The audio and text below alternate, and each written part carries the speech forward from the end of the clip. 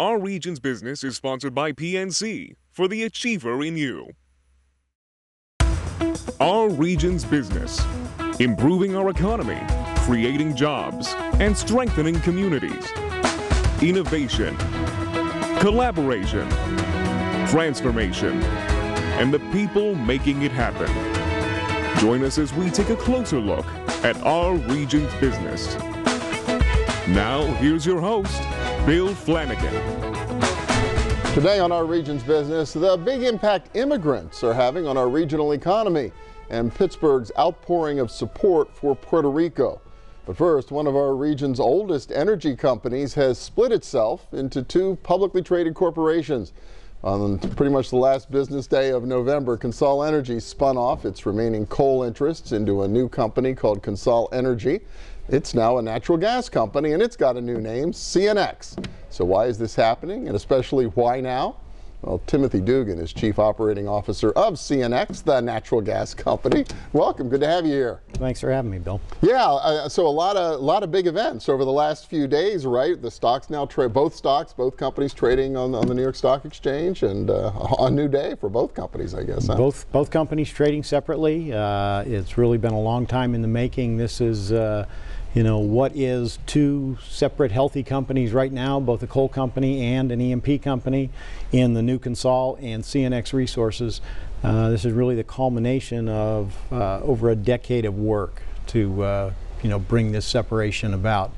It's really our goal was to really transform once again a 154-year-old company that owned the best coal assets and the best oil and gas assets in the world.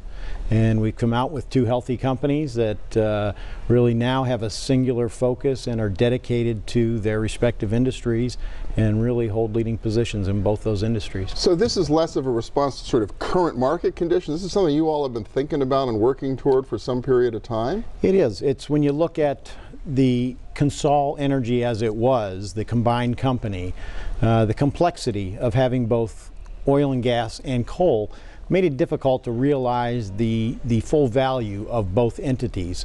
So in separating, we have been able to reduce the complexity, eliminate some risk, lower our cost structure, but yet increase the competitiveness of both entities, the CNX Resources, which is now the E&P company, and Consol, which is now the new coal company.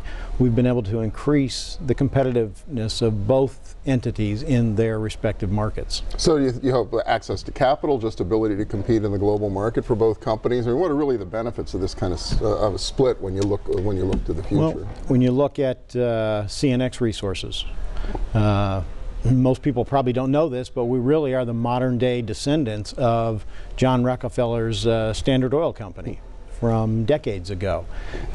He consolidated oil and gas assets in Appalachia, which is now what CNX Resources is. So we've been able to reestablish the the natural gas estate of Standard Oil Company, and we view ourselves as a 150-year-old startup company. Well, it goes back to the very birth of it all, right? I mean, it does. 160 years ago or whatever, but really kind of reinventing it now, and with a whole new opportunity that John D. Rockefeller himself could never really have imagined. Right. When you look at what's been done already in the Marcellus Shale and what we are now doing in the Utica Shale, we're at the forefront of stacked pay opportunities, taking advantage of both the Marcellus and the Utica, and we really are a first mover on the stacked pay opportunities that are present here in this region. Yeah, we had Morgan O'Brien and Stacy Olson from Chevron down here a few weeks ago talking about this Forge the Future report. They feel we really have only begun to unlock the potential of the resource in the Marcellus. I think that's true. The Marcellus and the Utica are still in the infancy stage of development, and now with the Shell cracker plant, which is going to be just the plant itself is a $6 billion investment in the region, but what that plant will do, the downstream opportunities that it's going to bring, when you look at just Pennsylvania, from a GDP standpoint, a $60 billion potential increase in GDP. over 100,000 jobs will be created, not just at the plant, but all of the support industries. The oil and gas industry is going to be feeding that plant, so the oil and gas industry is going to grow. And when you look at gas demand, natural gas demand in this region, right now it's about 5 TCF a year.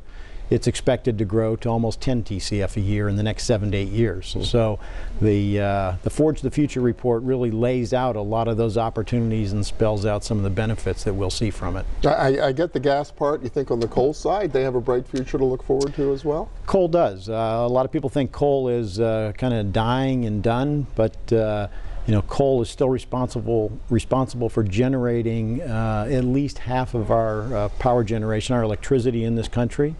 The new Consol Coal Company owns and operates the highest quality thermal coal mine in the world.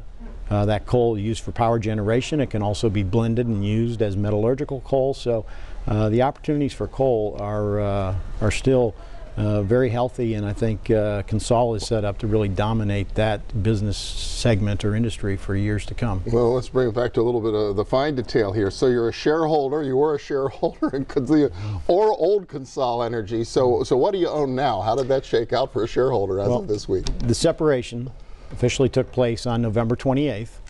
So trading started on November 29th, but on November 28th, Consol shareholders were given a share of the new Consol Coal Company, the SpinCo. So the new coal company, every Consol shareholder was given a share of Consol Coal, 1 share for every 8 shares of Consol Energy that they owned at the close of business on November 15th. Okay, so that's what for the shareholders. My final question is, what happens down there at South Point in Washington County at headquarters?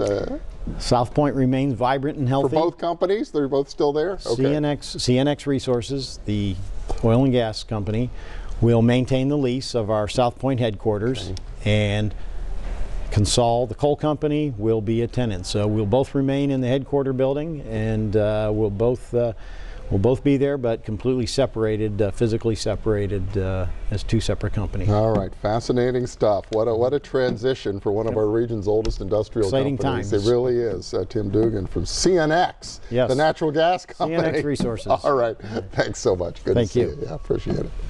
Next up, immigration may be the big reason our region's population has stabilized after decades of decline. We'll find out what it means to our future as well when our region's business returns. Stay with us.